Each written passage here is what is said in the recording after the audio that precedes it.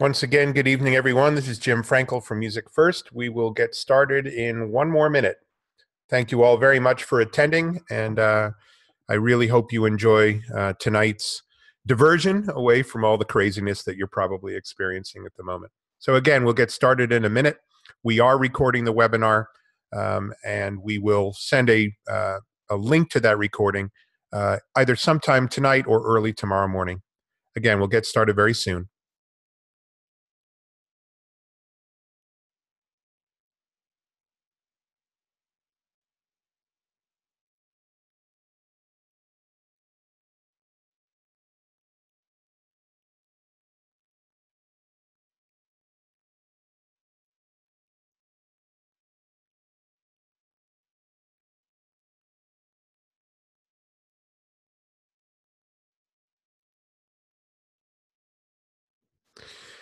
Okay, here we go. Let's dive right in, shall we? All right. I never thought I would put a subtitle like this on any webinar I have ever delivered in the past, but tonight is a pedagogical approach to teaching music classes online. We are all dealing with this COVID-19 pandemic, whatever you want to call it. And we're all being thrust into a new frontier, some of us with almost no experience doing so. So tonight's webinar is all about how you can get this going. And from a pedagogical standpoint, some of the philosophical thoughts I have about what to do and what not to do. It's all meant to be helpful. And I really hope that you appreciate it. Again, my name is Jim Frankel. I am the founder and director of MusicFirst. And my doctoral dissertation, as well as over the last 30 years, I've been obsessed with music technology and education. And over the last 12 years, I've been doing extensive online training. So I think I've got some relatively good experience, and that should help everyone out. So here we go. Let's first look at the objectives for tonight. We're going to start with the realities of teaching music online and managing expectations, both students' expectations, parents, yours, and even the administrators. A lot of you have been just basically thrust into the woods and said, go. So we'll look at what you can do and what you really shouldn't expect to be able to do. We're going to look at rethinking your music curriculum for the online world. A lot of music teachers are trying to figure out how to do exactly what they're doing right now. And while you can kind of do it, it's a great opportunity to think of other ways you can rethink your curriculum. We're going to look very briefly at the SAMR model. By the way, you will hear me cough from time to time. It has nothing to do with any virus. I have a stress cough, and as I'm sure you'd imagine, it's a very stressful time. So we're going to then go into video conferencing options and look at the pros and cons of video conferencing with your students live. We're going to look at screen capture software. The SAMR model I'll explain. We'll look at screen capture software options, and we'll look at the options that are available for you. We're going to talk about making asynchronous learning as engaging as possible. We're going to look at 5 different types of asynchronous activities that will engage your students. We will talk about not just focusing on performance, but looking at some other aspects of a music curriculum that you typically overlook because there's so little precious rehearsal time. By the way, I did see that there are some audio issues. It is working. There should be in the bottom corner a audio option next to your microphone. Click on that, select the speaker. You should be good to go. All right, that's the last. I'm going to shut down the chat window so I can focus on this. Then we're going to look at the MusicFirst classroom, and many of you are either brand new to MusicFirst. Hopefully, a lot of you are returning customers looking for some ideas. And maybe a bunch of you have signed up for our free extended demo that we're offering right now to schools that are facing closures. And it's looking like that's going to be a nationwide thing sooner or later. So we're going to look at what the MusicFirst classroom actually is and some activities that you can do with your students tomorrow. We're going to look at the MusicFirst content library, which in this particular experience is a godsend, in my opinion, because there's hundreds and hundreds of pre-made tasks and assessments that you don't have to take time making on your own. We also have complete pre-made courses that can serve as a curriculum for the entire period of the closure. And then last but not least, I'll talk about some resources. Again, I will no longer be answering questions from the chat box. I will count on my MusicFirst staff to try to do that, as well as each other. So here we go. The realities of teaching your music classes online, managing expectations. Think of your students. I have 2 children. They're both freaking out. They're thinking they'll never be able to see their friends again, and they're thinking about all the experiences they're missing, and it's real. So they're probably just as stressed as you are. So to over expect that these kids are going to be doing assignments every single day is just not realistic, in my opinion. Almost none of them have ever experienced online learning. You might be teaching kids who are, between the ages of 5 and 10. You might have high school kids. And I'll bet that almost none of you have experienced teaching those kids online completely, not seeing them in person. And most importantly, who knows what they are dealing with at home? We don't know our students' individual situations. So you can't make assumptions that they're going to have internet, that they have a phone. This is not, especially, New York City public schools are closed. Do you think that all 1.1 million of those students have access to technology? The answer is definitely not. So you have to rethink or manage the expectations from what you're going to get back for them. And for goodness sake, what about the students with exceptionalities, special needs students, students with IEPs, ESL students? How about a differentiated instruction? I don't necessarily have answers to all of these, but what I'm saying is you should consider them when you're creating activities for your students to do online in your music class. You cannot just assume that every kid has a webcam and can join a virtual band rehearsal. Think of your students' parents. They are absolutely stressed too. I can tell that. I'm telling you from firsthand experience. Definitely, fearful of the unknown and would love some answers and would like to press fast forward and get this thing over with already and keep everyone as safe as possible. The parents are going to be extremely appreciative of your efforts because for many of them, they're stressed that they have to look after their students and possibly not go to work. So for you to take some time and bring some joy to those students' lives will be very much appreciated by the parents. So my charge to all of you is to rise to become the true rock stars that you are. This is a moment for music to shine. Think of yourself. Please don't forget that these are uncharted waters for you, and you're probably just as stressed as everyone else. So make time for self-care. To think that you're going to spend from 7:42 a.m.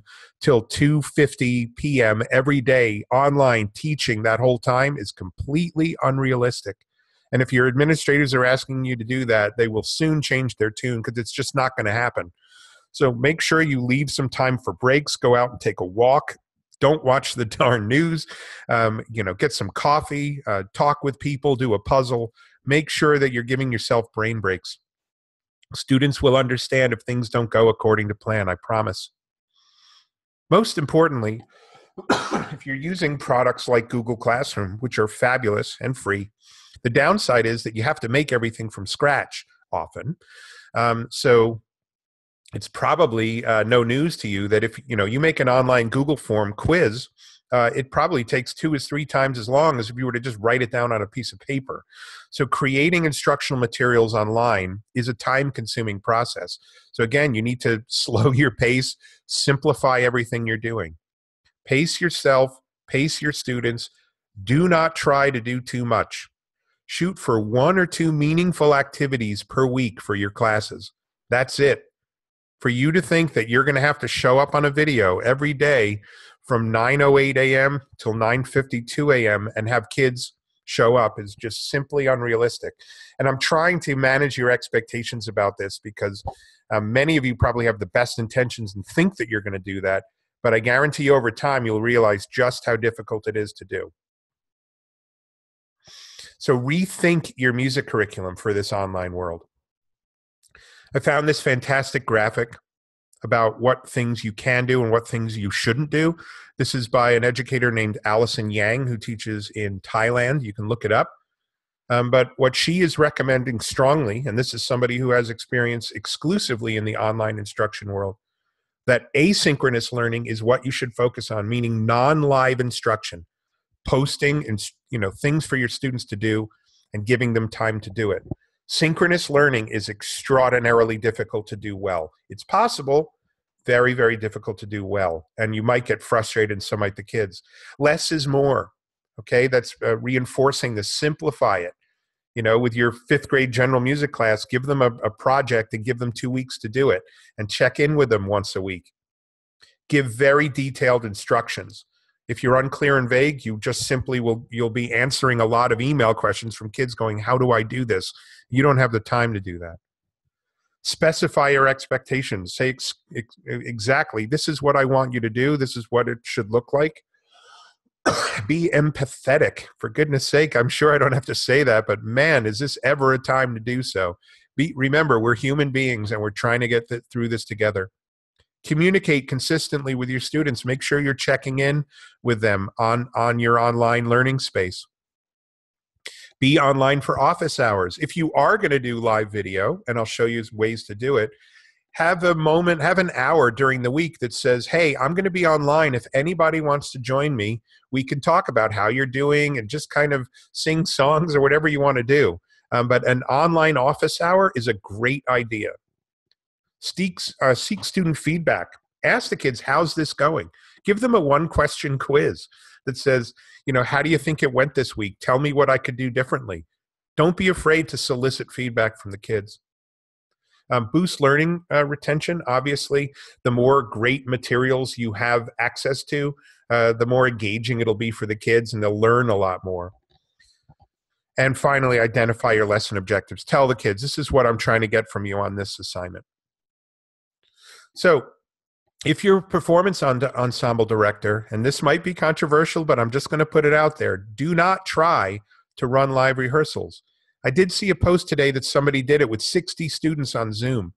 I guarantee you there were tons of audio issues, and the kids were probably had their microphones muted, because it is, if I turned all of your microphones on right now and asked you to all sing the Star-Spangled Banner, it would be an incredible mess.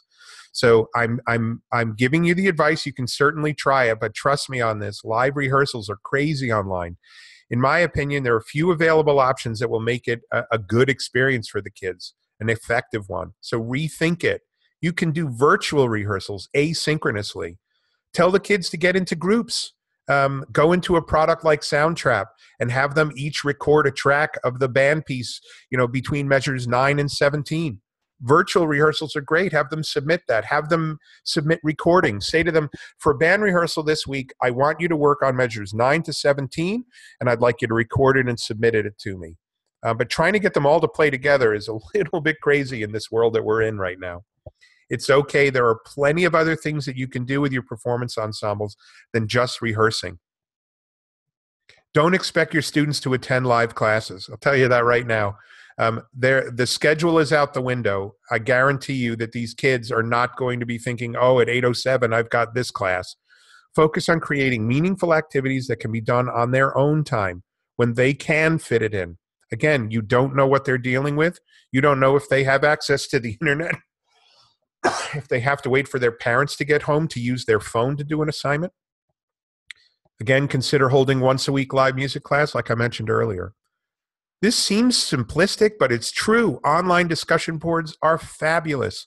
Provide students with a space to ask questions and communicate with one another that doesn't involve email, right? You don't want to be inundated with emails from your kids. So if they have a question about, hey, how do you do this? Post it on a discussion board like our chat box. Don't start if they start sending you emails, you're going to roll your eyes and say, why on earth did I ever think music teaching online would be worth it?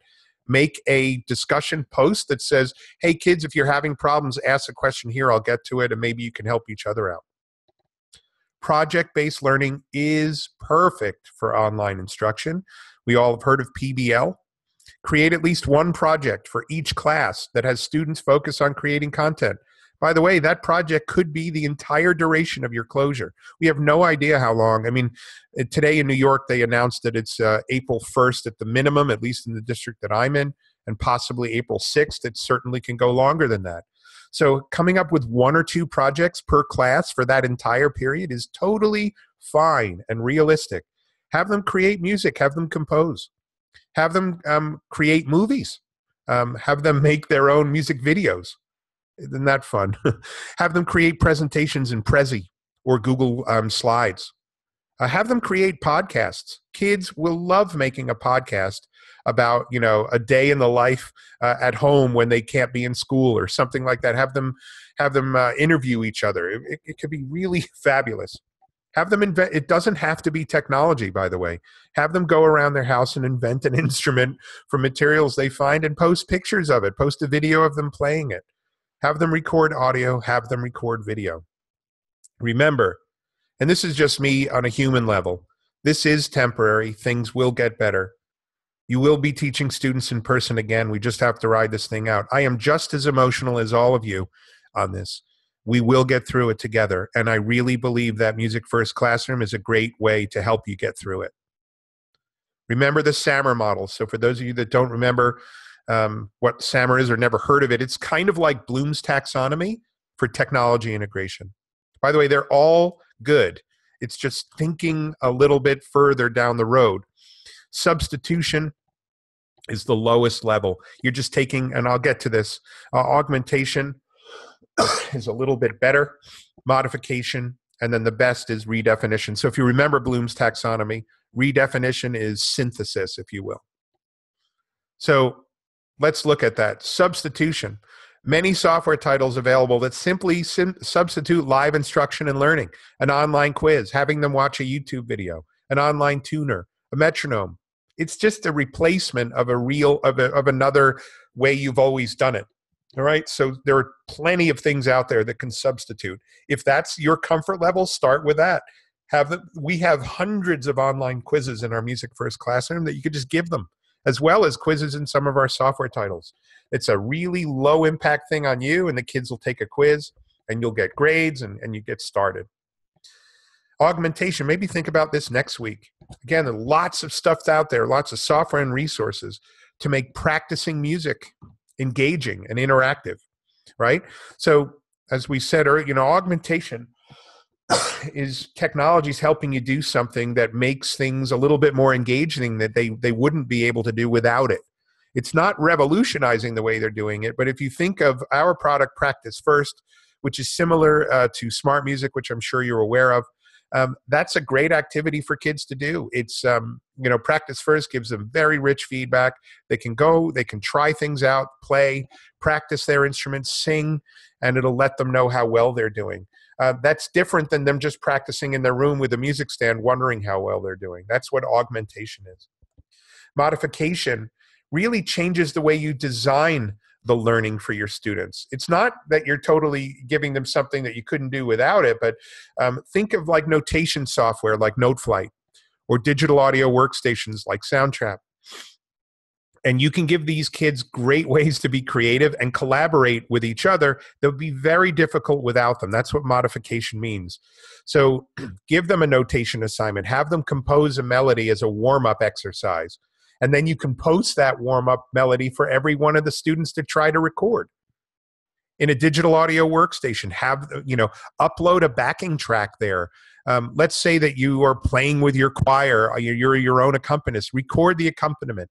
Upload that to Soundtrap and have them get into groups of soprano, alto, tenor, bass, and each record a track. You can't do that without technology, and so modifications are great. And then finally, redefinition. There's some stuff out there that just is a completely brand new way of doing things. There are literally hundreds of ways to redefine your instruction. Think of Incredibox, if you've never seen it before. You've got 7 blinking French hipsters, and you just drag costume pieces to them, and they start beatboxing. That's unlike anything else I've ever seen. It's a great resource. That's a redefinition. There's many other ways as well. So, video conferencing options. I see we're at 300. Wow, that's amazing. Pros and cons. Let's get into it. The pros and cons. First of all of these tools that are here, Zoom, Skype, Uber Conference, YouTube live streaming, Google Hangouts, Appear.in, and free conference call, all are giving away free subscriptions to educators. You just have to go to those sites and ask for them. The problem is, as I've mentioned earlier, imagine yourself at 12 years old on a Chromebook, and your teacher says, you have to be online at this time so that we can all learn. And the kid's trying and they can't download. Some of you had difficulty, hearing me. So you can't expect that kids are just going to be able to do this without any kind of training. So limit the amount of video conferencing, in my opinion, where they're all joining on with their videos, and instead think of other things like recording videos of yourself and posting them, having the students then consume those videos and then do something based on what you're telling them to do in them. By the way, so Zoom is great. It's what we're using right now.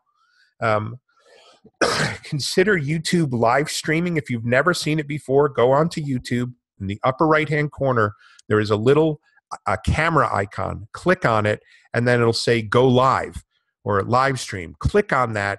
Just a full caveat, you have to wait 24 hours for them to activate it. So go there tonight and start activating that. YouTube live stream is awesome. It's a one-way channel. You're live, you're talking to the kids, and they can comment on the video while you're talking, but you don't have all the students talking back to you, if you will. So YouTube live stream is great. It's totally free. Check it out. Screen capturing options. By the way, let me just say one other thing. There's a lot of ways that kids can mess these things up. I had a teacher tell me that in Google Hangouts, the kids can chat with each other. Sometimes teachers don't know how to moderate an online meeting like this. In fact, most of you probably don't have experience moderating an online meeting. It's a whole different skill set. So what if the kids start posting pictures of God knows what in the chat stream? Kids can take over annotation tools and start drawing everything. They can unmute themselves and yell. So, it can get a little bit crazy. So in my opinion, limit the video conferencing. Screen capturing, and this is great if you're going to do any type of tutorial videos for your students on software or anything else for that matter, screen capturing. So here's 4 free options. First is QuickTime Player. It comes free on every Mac. You probably didn't know that there was a screen recording tool in there. If you just search for QuickTime Player, launch it, go to the File menu, it says Start, or I think it's Start Screen Recording, or New Screen Recording. Click on it. It asks you for permission, and then you can make recordings of your screen and then post those videos in an asynchronous learning management system like MusicFirst Classroom. Screencastify is a fantastic free add-on to your Chrome browser. So the only caveat there is it'll only record things that are in your Chrome browser. At least that's my understanding. I could be wrong on that, but I'm almost positive I'm right. Loom is one I hadn't heard of before. It does not only video conferencing, but screen capture software as well. They announced that they're giving away free subscriptions. It's normally not free. And then finally, Screencast-O-Matic is a great way to make screen recordings so that you can post them into an assignment. All right, zipping right along, 5 examples of asynchronous activities. Here we go. A threaded discussion board. As I mentioned earlier, why don't you post hey, if you've got any questions about, how this thing is supposed to work, post them here. Hey, let's do a listening log. I'd like everybody to listen to one piece of music that relaxes you today. Post the title of it so you can tell other kids, hey, go and listen to this. So a listening log, maybe an audio diary. Have them talk about what they're doing. They can just post their name as the title of the discussion post, and then post the body, and kids can respond to each other. Threaded discussion boards are fabulous. Flipgrid, oh my goodness, totally free. If you've never seen it before, go check it out as soon as I'm done here. Get a free account. This is great. You create a video prompt. So it's your face and a video saying, hey kids, today for band rehearsal, what I'd like you to do is practice again, measures 9 through, let's say, 32, and then submit the video. What the kids do is they open up that grid, they see your prompt, then they have a big green button big green plus button that they click. They record themselves playing that segment, and they submit it. And then all those videos, you can decide whether you want the kids to see those videos. You can turn on moderation, so they're basically hidden. But you can also turn off moderation, and all those videos will appear in like a gigantic Brady Bunch screen. Flipgrid is awesome. and it can be integrated directly into a MusicFirst classroom task. Critiques. There are billions of videos on YouTube, many of them. Think about this. What about, it could very well be that our spring concerts are either canceled or postponed or God knows what. So why don't you have the kids look at the music that you'd already started working on, post a video of a middle school in Georgia somewhere that playing the exact same piece, and have the kids comment on it. Right? There's tons of fantastic, I'm sure I don't need to tell you, hundreds and hundreds, thousands of appropriate videos that will fit into your curriculum that you can post and have the kids write responses to. Creative projects. Obviously, Note Flight, Soundtrap, all the other things that are out there. We also have a product called Soundation. We've got O Generator, which is a beat-making app. Really cool. Have the kids create. I guarantee you that an event like this is going to be very inspirational in terms of creativity. The kids are going to come up with all kinds of things. It might be a bit off color, but they can make COVID-19 songs. For some of you might go, no way, Jim, and that's fine. I'll leave it up to all of you what kind of prompts you would give your students. But don't only think of music technology solutions. Again, you'll see there the little shoebox guitar with rubber bands and a paper towel roll. These kids are going to be looking for stuff to do, looking for projects to do. Have them go around and invent an instrument and record a video of themselves playing it, maybe singing along with it, and submitting that video on a Flipgrid. Give the kids a week to make an instrument. Pretty cool. And last but not least, I love the idea of music videos.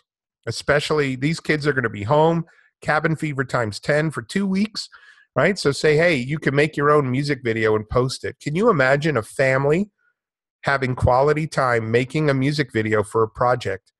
I know right now that would be the most welcome distraction in the world, is if my daughter said, hey, Dad, can we take an hour to try to make a project for my school? I would love it because I could think about something else for an hour. Have the parents and the kids make a music video. Again, it's all, it comes down to your individual teaching situation. But don't only think of technology. Think of other things that kids can do.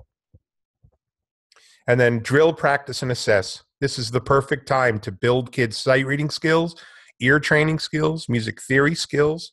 Have them practice, for goodness sake. If ever, I used to be a middle school band director, my mantra was please practice, kids.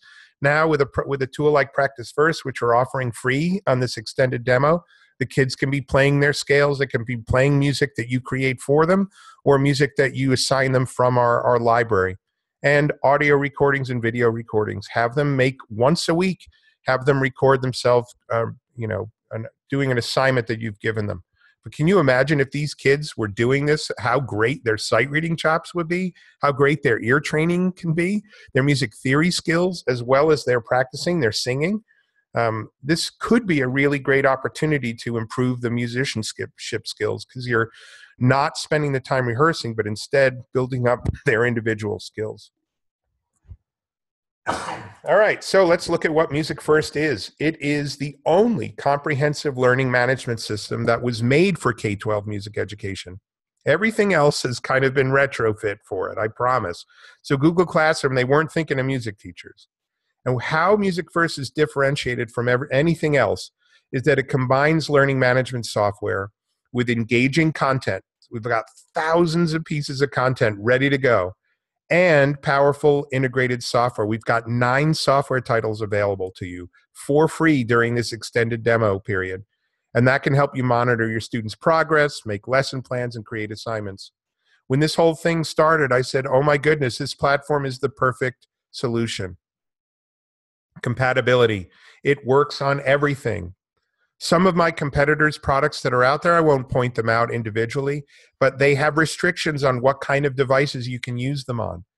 MusicFirst has spent years making sure that we work on every single device. Mac, PC, Android, iOS.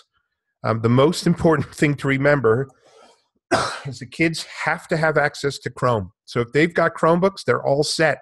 If they've got a Mac or a PC laptop, they need to use Chrome. If they're using a Samsung Galaxy, it already uses Chrome. And if they're using an iOS device, unfortunately, they have to download a free app. It's just a little extra layer of complexity. There's the MusicFirst student app. They have to download it, install it, and they use their login information on that app to get to everything, right? So it's only iOS. That's iPad, iPhone that you need that app for. Here's the software that we're offering. Focus on Sound is an encyclopedia of musical instruments, and it's an incredible music dictionary. I'm going to show it to you briefly. It's got hundreds and hundreds of pre-made quizzes. Generator is a beat-making app. Every kid wants to make beats. It's like Fruity Loops in a circle. Very, very cool. The kids will love it. MusicFirst is our performance assessment for singing, instruments, so polyphonic instruments like guitar and piano work with it beautifully. It's fantastic. And we've spent so much time perfecting the algorithm. It's accurate, and that's extremely important, and it gives really rich feedback. Sight Reading Factory is just the best tool there is for sight reading. It's fabulous, and we're giving that as part of these subscriptions. Aurelia is the best-selling ear training software. Musician is the best-selling music theory software out there. Noteflight Learn is the granddaddy of them all. They started this whole thing in 2008, by far the most robust notation program online, and it gives a real run for its money for stuff that's locally installed as well because of the collaboration and sharing aspects of it. Soundtrap, amazing company, really user-friendly. The kids love it. It works on every single device. We also offer Soundation for Education, and the main differentiator between those two is that Soundation does not work, unfortunately, on iOS devices. So a lot of teachers opt for Soundtrap, but Soundation is excellent. It looks just like Logic. It's got some really great, powerful tools in there, so don't overlook it. Definitely check it out. But Soundtrap just works on every single device, and that's why it's so popular with our customers. All right. We've got 4 ways that we can use software with the kids. You can make generic tasks, which is literally a couple of button clicks, and wham, you've got the assignment. You don't have to do a lot of work yourself. The kids go and find the things that you want them to do. A specific task, if you want them to practice Stars and Stripes Forever in MusicFirst, you can make a specific task and go right to that score and say, practice this, and the students will select their part from the score. You don't have to create 17 assignments. Template tasks. That's like the accompaniment for your choir. You're uploading an audio track as a template for the students into Soundtrap, and then they're recording themselves in another track. So that requires work on your end. And last but not least, and these kids are going to have a ton of free time, they can play with the software whenever they want, and that's great. And who knows what they're going to come up with. So let's take a look. I'm going to switch over to my browser now and show you. This is the MusicFirst Classroom. For those of you who've never seen it, we have a software tab. If I click on any of that software, it is single sign-on. So I'll click on Focus on Sound.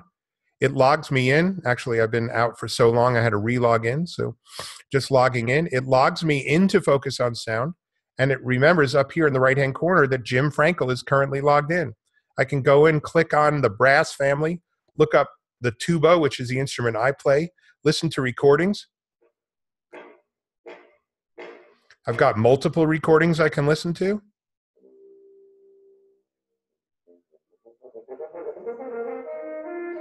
I've got music that I can follow the bouncing ball. By the way, you can assign the students any of these pages. I've got YouTube videos. Hey, there's a video of Alan Baer playing for the New York Philharmonic. We've got tests. So unlimited quizzes. I can go into the brass family and say, hey, I'd like my students to take a quiz on the tuba. We've got lesson plans. You can assign the students a lesson on the trumpet, and the kids do this self-guided. Really cool stuff. Anyway, the software tab, we've got 9 software titles. We've got a resources tab. So we've got Intune Monthly Magazine available for every one of your kids, as well as lesson plans for you. So you can have them read an article, post the link directly to that article. They read it. This is content that you don't have to find. It's there for you. I just open up Intune Monthly. It launches the latest edition of the magazine. And there's Tame Impala. I know my children love Tame Impala.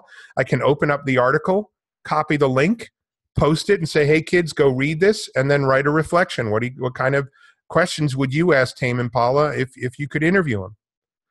Resources. There's also musictheory.net built in. I'm sure you're all aware of that. And Shed the Music, one of my favorite resources. It is just like Khan Academy for music education. Bob Habersat is a band director in Illinois. They're giving away this stuff. You can go into the melody and look at note reading. And what's great about this, these are, if you see the triangle, that means it's a video. So I can click on that, go right to this video, and Bob teaches. He's a teacher. Assign the video. You can just copy this link and give that to the kids. Very great. There's a ton of resources, right? Content library. If I go into the MusicFirst content library, we've got 6 big buckets of content. So let's say you're a choir director and you're looking, what on earth am I going to do with my kids? Hey, there's an onboarding unit of study to get your kids learning how to use MusicFirst that you could just say, I'm assigning this. There's a course. There are 2 courses. There's a middle school choir course. I can open that up. And what this is a collection of dozens of assignments that I can give my students. If I say, oh my goodness, I've got my middle school choir curriculum ready to go, you just click use this course now and say, this is, Main Street Middle School Chorus, create class, and away you go. You got a class, it's ready to go. You can go up to your class calendar, I kid you not, and start dragging these things in. So tomorrow's St. Patrick's Day. I want my kids to do this little thing, this quiz on rhythm. Click, drag. When is this due? It's due here. I hope you realize how cool that is. And by the way, we're going to be doing trainings on this the rest of the week, every single day, and we'll be emailing you that. So real drag and drop scheduling makes it very, very simple. That content library is a godsend. You can go into the library and say, hey, I'm just looking for chorus assessments. All I want is to give my kids some quizzes. There are 23 chorus tests that you can give your kids. Hey, here's a critique on Adele singing Turning Tables that is choir focused. Cloudburst by Eric Whitaker. So there's pre-made assignments. You don't have to make them yourself. I hope you realize how much work that'll save you. So I'm going to just drop into teaching music classes online to give you an idea of some of the types of assignments you can do. And again, training-wise, I'll be showing you most of this, these kind of things starting tomorrow at 10 a.m. So you'll see a schedule if you've signed up. So here are, I put together 7 quick assignments. None of these took me very much time. Make your own music video. This is a to-do task. I give it to the kids. You can share this in Remind so they can all get reminders. If you are a Google Classroom user, you can share it in Google Classroom. Just click share in Google Classroom and tell them which class you want to do it. Oh, let's do this with my concert choir, right? So they can access this through Google Classroom. If you're a QutTime user, you can even share the assignment in QutTime. So lots of great options there. But description, pick one of your favorite songs and submit it. The kids will upload a web link to their YouTube video. Kids all know how to make YouTube videos. Don't worry about that. Say, hey, make a video, your own music video, post it to YouTube, and submit that link for grading. So there's one idea. Very, very simple. The listening log, a discussion post. By the way, I'm going to show you what the student view looks like in just a minute. But hey, during the week, choose one piece of music that you like and write a 100-word review of it. What makes it a great song? Why do you like it? Again, I'll go back here. Invent your own instrument. That's what I was talking about earlier. Here, the students will invent their own instrument. They'll take a video or a picture and submit that for grading. You can even make your own rubrics in MusicFirst Classroom. And when you click on the grade and when you have a rubric, the rubric pops up so that you can grade them right in the rubric and it will auto-tally for you. Practice your scales for band. So here we go. This is a Practice First assignment. I click Open in Practice First. It logs me in directly to Practice First. It opens up the scale pattern that I want my students to practice. I'm going to choose the tuba. There's my piece, and I can go ahead and record myself. Because I'm in teacher mode, there's no record button, but the students will have the ability to record.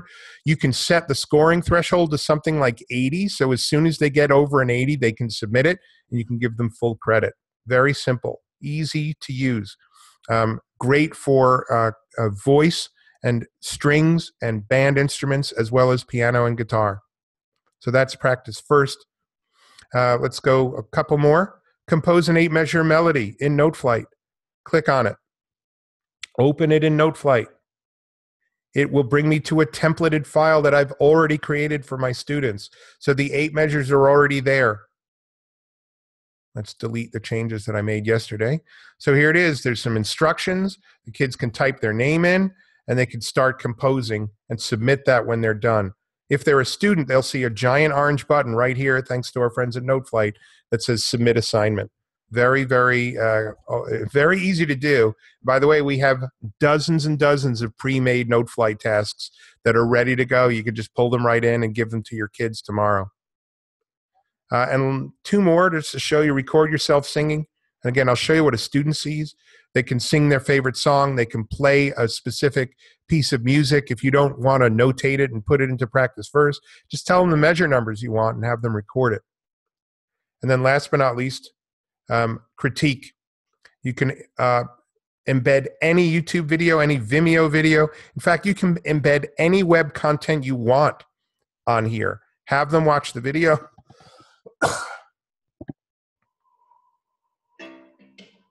Again, all you need to do is find the video, embed it, and give them the assignment. Really simple to do. It might look hard. Before I show you the student interface, there's a question mark button up here at the top. This is our help section. Click on the help button, then click tutorials. And there are videos that are short and sweet that show you how to do every feature I've just showed you. So you can watch those on your own time. All right, hopefully that makes sense. Now what I'm going to do is show you what it looks like as a student. So I've logged into a student here as a student, and there's a record yourself singing. I'm going to open that up just to show you what that looks like. I'll log in as a student. It timed me out because I haven't logged in about an hour and a half. So here it is. I'm going to re-record myself because I used this last night, and I'm going to start recording. Row, row, row your boat gently down the stream. Fabulous. I'm sorry to sing. I can click play. Row, row, row your boat gently down the stream. If I'm happy with that, I can click submit. It's very important. And things like Google Classroom, when kids do this, they can absolutely do it. But I just want to show you how cool this is. If I go into my main dashboard, it shows me I have a little bell that, hey, somebody turned something in. Ooh, a web student recorded themselves singing. Let me hear it. I just need to click on the recording and it's embedded right in the gradebook. Nothing to download. Row, row, row your boat gently. I can go back in there, give them a grade on that. I'm definitely giving this guy 100. It was so good. I can add a comment. You are amazing. Right? Add that comment. And if it was terrible, by the way, the kids can comment back to you. If it's terrible, you just click clear submission and they can do it again. Go back to being a student for a minute. The student sees now that this one has been submitted, so I don't have to do that. I can go into practice your scales for band just quickly to show you what that looks like. Now, I can't sing this low, so let's see how well I do here. I'm going to hear it first. Let's give it a shot. You'll see what it looks like. Wish me luck. Give me 2 bars for nothing. Ba ba ba ba ba ba ba ba ba ba ba ba ba ba ba ba ba ba ba. Well, thanks for being kind. I got a 96 out of an 80. I'm very, very pleased with that, but it gave me some feedback that my tuning was 26 flat. Oh boy. If I mouse over that, it tells me exactly what I did wrong. By the way, nobody else does this, I promise. Expected silence, didn't get it. You sang a wrong note there altogether. You're really flat. Really great. By the way, I can zoom in to make that a little bit more easy to see, just so you're aware. Hope you realize how cool that is. If I'm happy with it, I click submit this to the teacher. Are you sure? Yes, I am. It submits that. I'm done. I go back here as a teacher, and I go here to my dashboard, and I have nothing to grade. Do you know why? Because it's been auto-graded for me. I can go into my gradebook, and there the web student got a 96 on their practice, their scales for band. If I want to see a portfolio of all the work that they've done over this school closure period, I just click on their name, and there's a portfolio of all the student work that was done during that time. I hope you realize, or I hope you think it as cool as we think it's cool. We definitely, we hear from our customers how much they love that portfolio. Anyway, that gives you an idea of what the MusicFirst classroom does. I'm going to go to the last slide now and talk about resources, and then we'll wrap things up. Facebook, my friends, as you probably know, is just running wild with amazing music educators sharing resources. So the Music Teachers Facebook group, the MusicFirst Teachers group, if you're not already a member, go to the MusicFirst, one word, Teachers, and ask to join.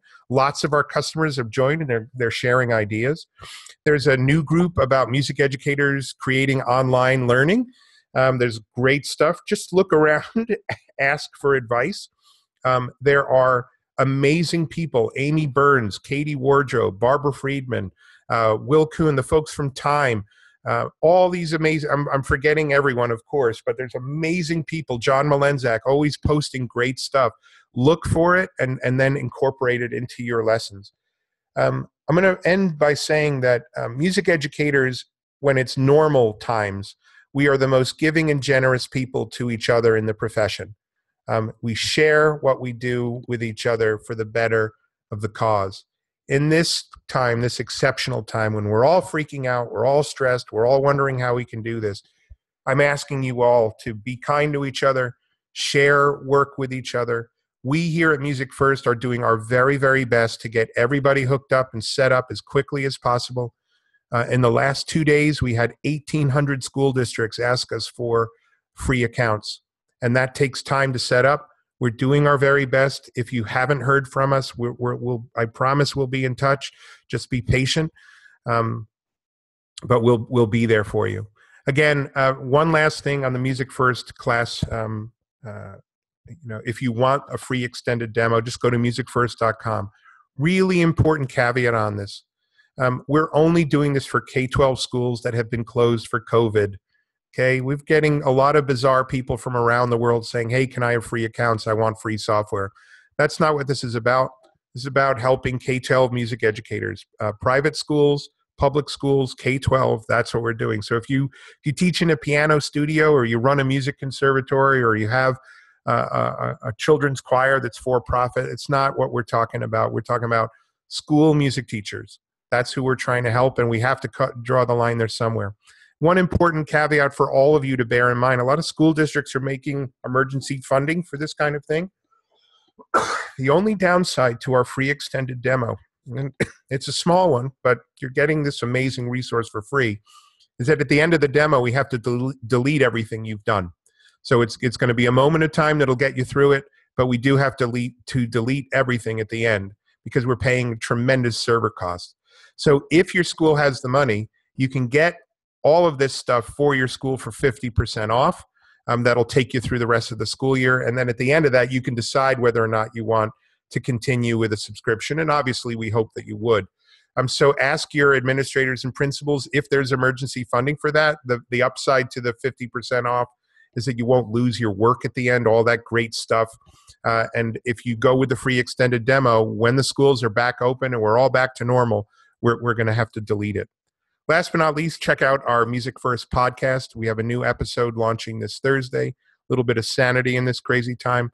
Go to our Facebook page, MusicFirst Teachers Group, and check us out. I really thank all of you for being with us tonight. You're doing great stuff for your kids, or you wouldn't be 7 p.m. on on your own time doing this.